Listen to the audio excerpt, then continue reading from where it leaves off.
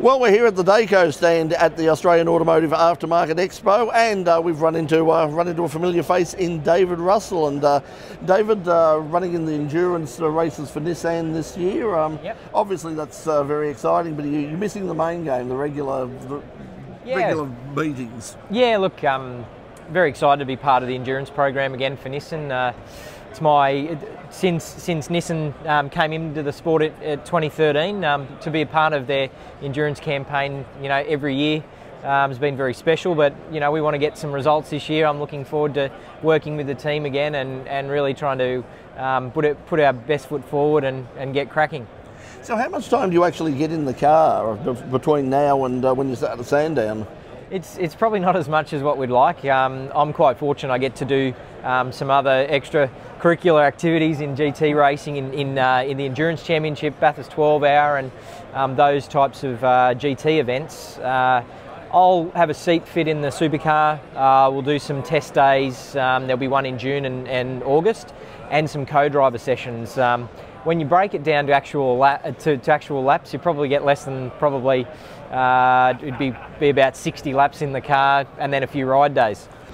You don't get a lot of seat time to do the testing. Do you think it's false economy? I mean, they're trying to obviously cut the cost of testing and cut the cost for the teams, but for you drivers, would it be better if you could get some more seat time? And do you think it would make perhaps better standard of racing for some of the co-drivers who don't have your experience? Yeah, look, it'd be great to have a bit more time in the car, but that's, I guess, essentially what the Super 2 Championship's for, and other support categories. So whether you're doing GT racing, you're doing Porsche Carrera Cup or Super 2, a lot of those are to keep you sharp. But you're right, if you're in the actual supercar doing more lapping, there is a cost involved in that, and I think that's why they're trying to keep a cap on.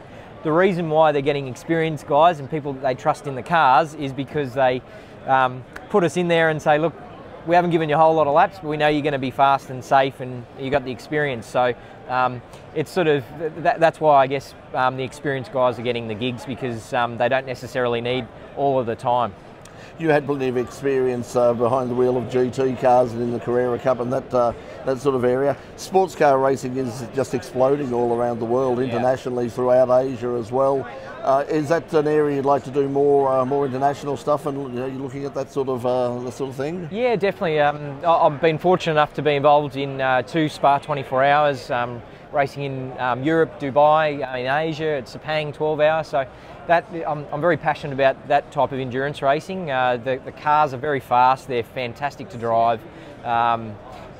You definitely get a smile on your face driving them, because they're a physical car to drive fast. So people talk about driving age, you've got ABS and traction control, but to drive these cars on the absolute edge is something special. So if you can do that and prolong that over, and have that over an endurance race is very, very cool. And to finish a 24-hour race of, let's say, Spa 24 Hour is definitely a great experience, and one that I won't forget. I just want to do more of it. So that's the plan. Hopefully, the talks are going reasonably well, but you've got to be able to get the seat, and we'll see how we go for this year. Long term, perhaps, Le Mans? Oh, it'd be great. Le Mans, obviously, you have to be part of the WEC program.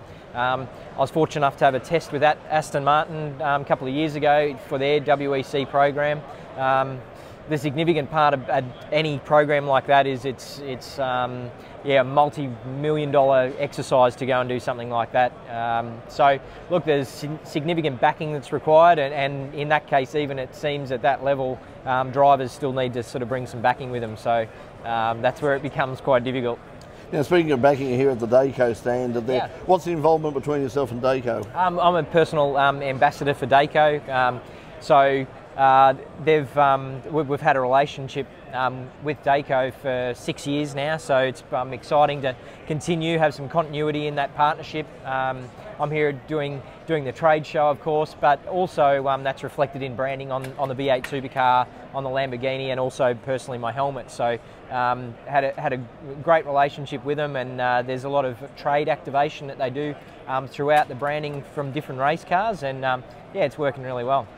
Well, good luck for the rest of the year, both behind the wheel of GT cars, but also particularly the Nissan for the Endurance Series starting at Sandown in September. But for now, David Russell, thanks for joining us in Pit Lane. Thank you.